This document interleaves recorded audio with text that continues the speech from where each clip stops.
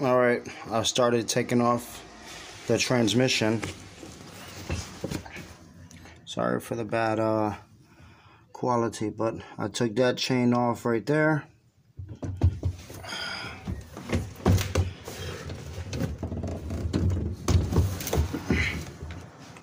I'm about to take that chain right here off. If you notice, there's a link. Where's the link at? I think I moved it. Let's find out where the link's at.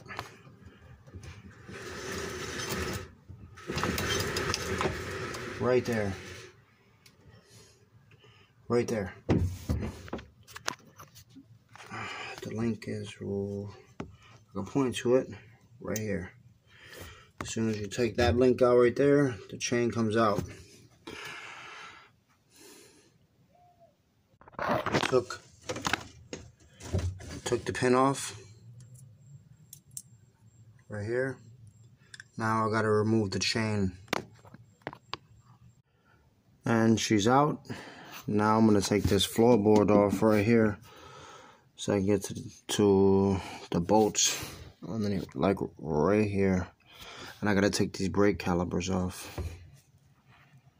I don't know how hard or easy it is to see, but there is a bracket, this right here,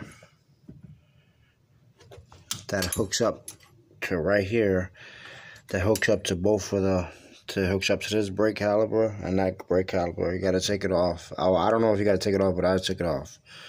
Take me out of my way so I can remove these calipers. Once I remove that caliper and that caliper, I gotta remove, it's a bracket. Because I can't take the screw. Every time I turn this screw, this back screw turns, the whole thing turns. So I'm gonna just take the bracket off. So as soon as I take off this caliper right here, this bracket right here will come off. And then I could just lean this to the side and, you know, go from there. And another reason why I don't want to touch these screws right here, that if I move these screws this way or back, or I'm gonna throw the alignment off on the brakes, and I really don't want to throw the alignment off because I don't know how to reset it back. So I'd rather just take the bracket off than to take the screws out. To me, it's easier and it's, you know, a little bit more simpler, so I don't have to do no adjustments. Got to take the belt off to take this clutch off because the clutch is connected to the transmission. So that got to get removed. Tape to connect it to the tranny. So that got to come out too. That secondary clutch, literally, I put a big pry bar in the middle and pulled it out this way, and then tapped it with a sand mallet, and this thing came right off. I removed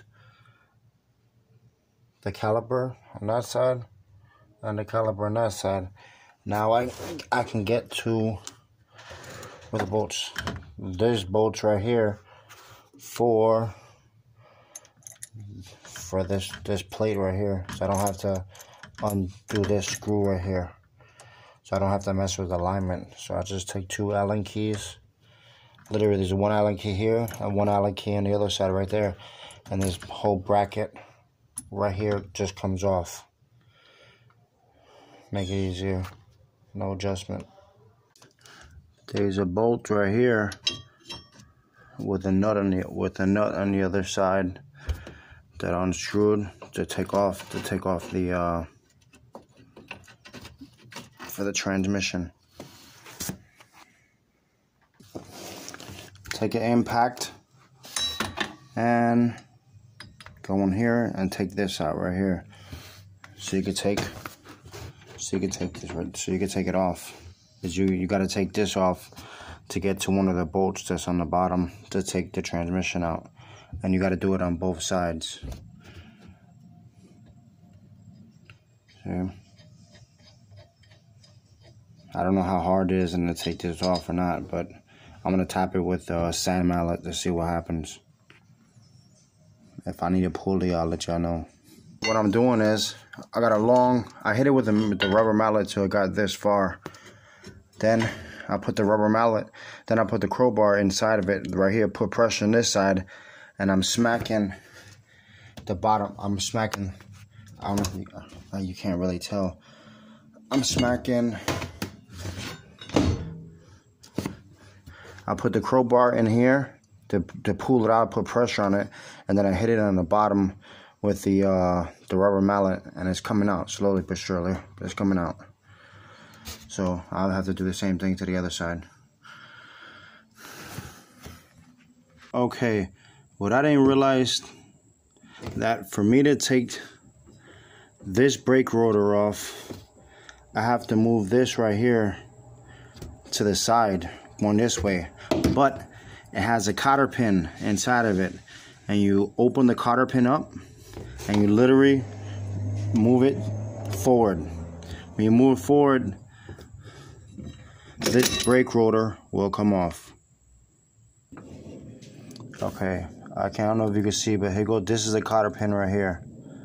The cotter pin, you open it up with that little tool, like I said. Push this all the way back, and ta-da! It comes out. Gotta do it on both sides. I took this other brake rotor off. The reason why I had to get that brake rotor off, because the back bolt, I don't know if you can see it, but this is a bolt right here, and it's just a bolt that takes out the transmission. So now I gotta unscrew it and remove it from the other side, and hopefully there's no other bolts, hopefully, or wires or something. I removed those wires up there.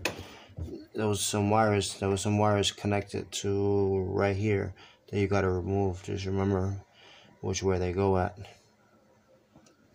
These wires right here, which I have the foggiest idea where, what does it do, but I'll just see. I put a knot in the one side on the right side, so I know which way it goes. But let me start taking out this other bolt. Oh yeah, and I took the cotter pin and moved the cotter pin, and then I moved this back this way so I could take this rotor off.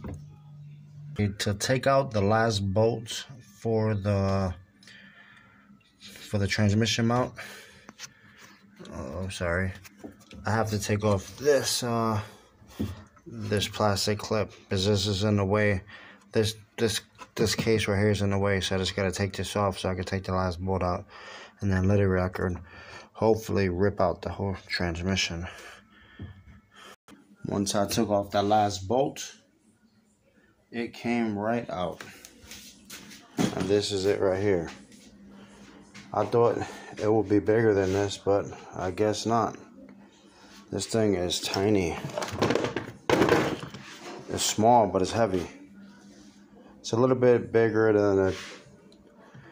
than one from a side-by-side. But she's out now. Next one, I gotta rip her apart.